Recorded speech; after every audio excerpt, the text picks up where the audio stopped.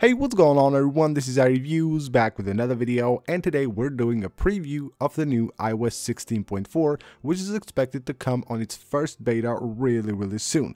Now currently we're on iOS 16.3 and we don't have any release on the beta stages, so we're expecting this update to come on its first beta again really soon. We're going to talk about an exact date in a few minutes here, but first of all let's take a look at some new features and changes that we know are coming to this update and see what this update will be all about, and of course again talk about the beta releases and the final release as well. Now first of all, as I said, we're talking about some new features that are expected to come to iOS 16.4, and one of them are these new emojis. So you can see right here we have a few that have been posted actually on Emojipedia, and you can see right there we have like an emoji with like a shaking head, we have new hearts with new colors, a stop sign with a hand, we have some animals, some objects here, and of course some other symbols as well. Again, these have been posted on Emojipedia, and these are new emoji that will come to iOS later this year, and of course these are expected to come with the new iOS 16.4.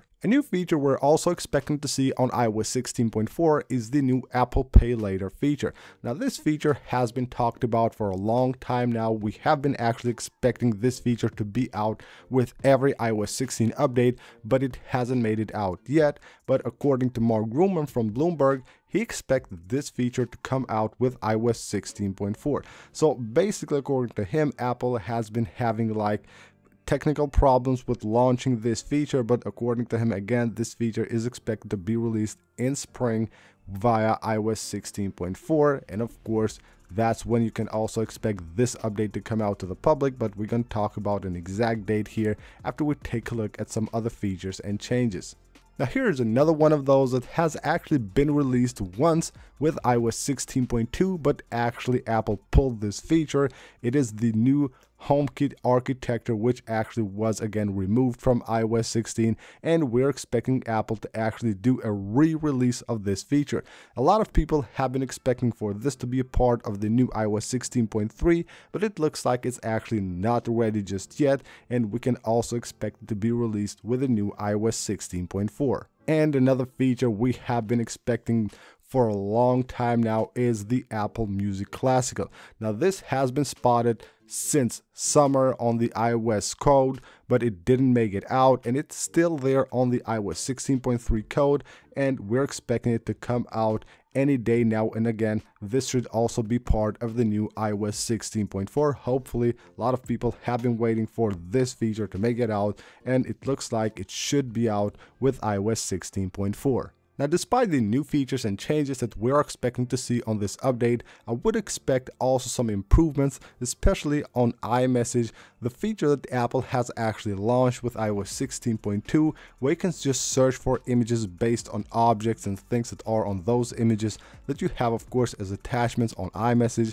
That actually is not working as it should. It works for some users. For me, it doesn't work. I try to search, it doesn't show anything. This should work actually just like the search that you have on the Photos app, but it's not working for everyone. I hope they will fix this and of course make it way better so you can easily find any attachments that you have on your iMessage.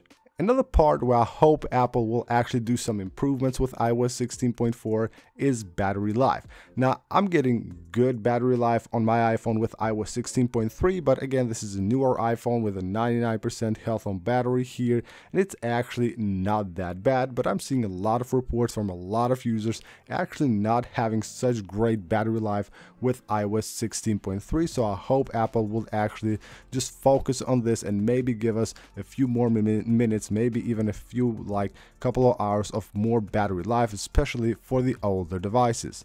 So these are some of the new features that we're expecting to see on iOS 16.4. Hopefully there will be way more, and I'm expecting Apple to actually release way more new features with iOS 16.4, as iOS 16.3, as you know, didn't have as many new features and changes as iOS 16.2 did. So of course, alongside with that, we will have a lot of also improvements, security fixes, and all that stuff. But when can we expect this update to be released? Now, first of all, we have to get the first beta, because currently we're on iOS 16.3 and there's no other releases of iOS. We don't currently have a beta release. So I would actually expect Apple to release a new beta for iOS 16.4. That will be beta 1, of course, as soon as this upcoming week, maybe on the 31st of January. That would probably be the date when we can expect Apple to release iOS 16.4 beta 1. And this update being bigger, maybe having a lot of new features and some like really big features as Apple Pay Later